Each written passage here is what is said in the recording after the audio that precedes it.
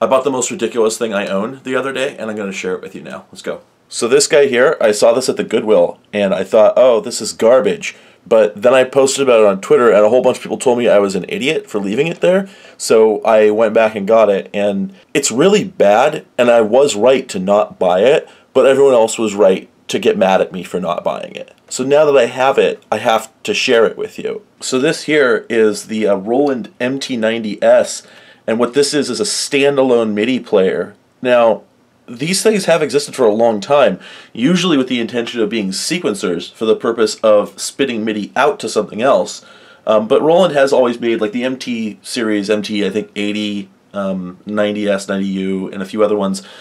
They've had those for a long time for the purpose, I don't even know what the purpose is, but this one here is apparently some sort of music teaching system. This has a floppy drive, and you put MIDI files into it. If you were around for this back in the 90s, when you'd have like a bunch of Spice Girls songs and like Britney Spears in like .mid format, and you'd listen to them as if it was good because MP3s weren't around yet. So this does that, but it's from 2000. Instead of having the really lo-fi sort of super aesthetic kind of sound that MIDIs did back when you had like a Sound Blaster 16, this actually has like a relatively modern wavetable.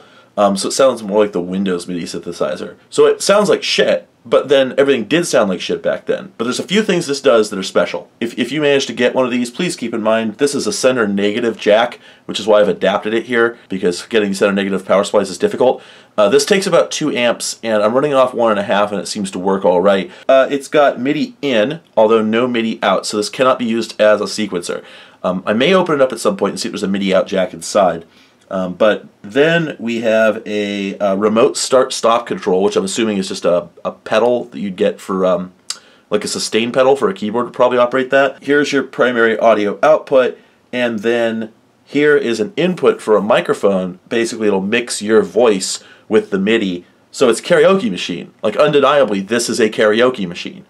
And it's even got the echo control. So I can't find my 1/4-inch mic anywhere, so I can't demonstrate that part right now. But that's okay, because that doesn't matter. That's not what we're here for. So there is a headphone out on the front, which cuts off the speaker, which is good for this application. If you don't want to cut off the speaker, there's a pair of RCA jacks on the back instead. Let's power this on.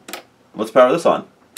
So I think what it's doing right now is indexing the whole floppy, reading each of the MIDI files on there so it can get the name off of each one. Here we go.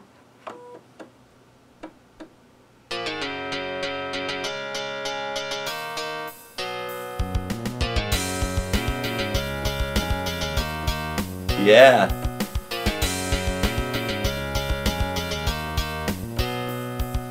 You see the floppy drive is actually running.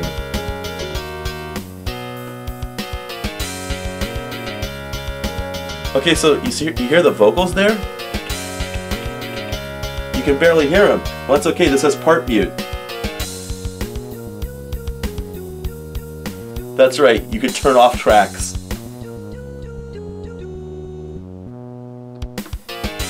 Now, that's completely unreasonable. I've never seen that on anything before. And what that means is that you can just do live remixes of shitty old 90s pop songs.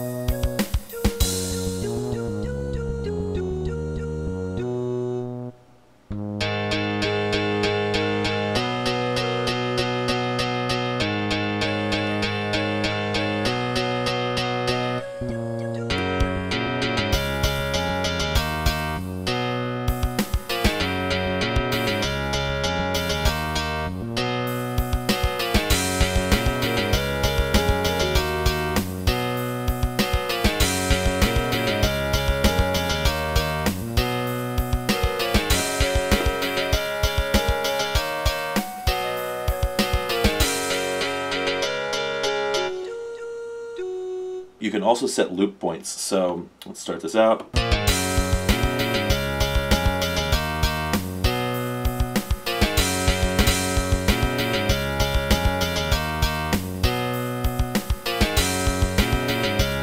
Now it'll just loop here forever.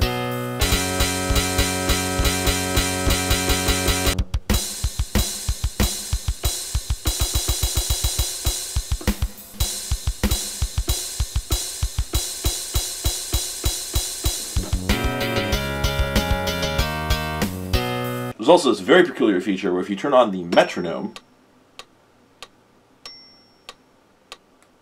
and then turn this count off on,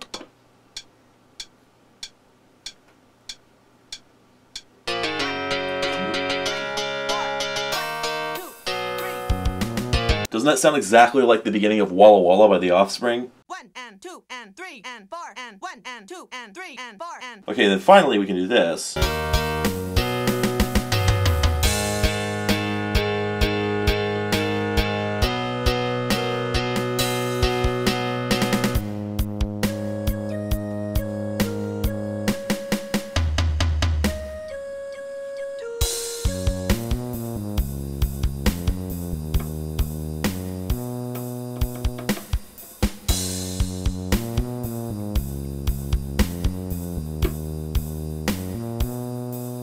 So like, as dumb as this is, I mean, we know these are all basic features. You can actually do some pretty entertaining party tricks with this thing.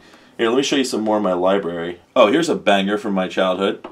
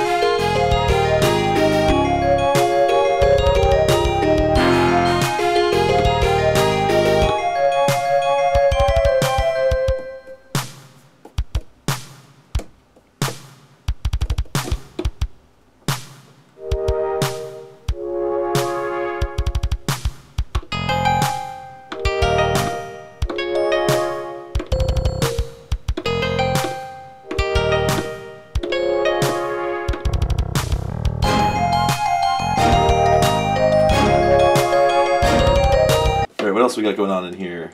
Oh, this is one of my faves. Check this out. Get ready for it. Watch the screen. Yeah! It's the lyrics to the Pokemon theme in Portuguese. See this? It supports lyrics built into the MIDI.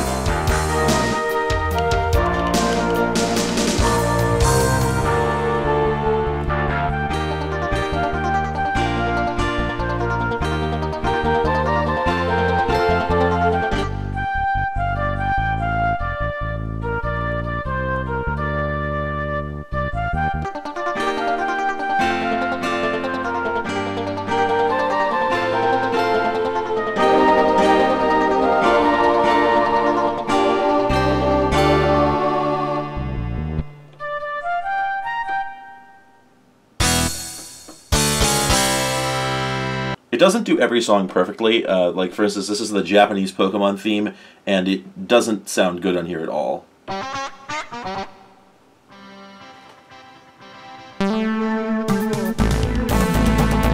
Oh. It's not supposed to sound like this at all. And for some reason, track 1 doesn't work. Now, of course, this having MIDI in, you can also just play it with a general MIDI-compatible keyboard, and it will just honor the patches the keyboard sends. You can also play it with a MIDI sequencer out of your PC, and my friend Ben, who is a much better musician than me, did that and sent me a video clip of it, which I'll insert here.